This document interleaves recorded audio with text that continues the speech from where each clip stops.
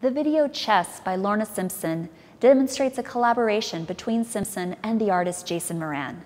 In the video, you see Lorna Simpson appear as a man and a woman, each of them playing chess against each other, with a mirror situated amongst them so that it creates a kaleidoscopic effect. You see each character repeated 5 times. On the third projection, adjacent to these 2 projections, we see Jason Moran playing a composition he created for this video piece. In the composition, Jason Moran employs what he could describe as a mirroring effect, where the fingers follow each other in an opposite fashion.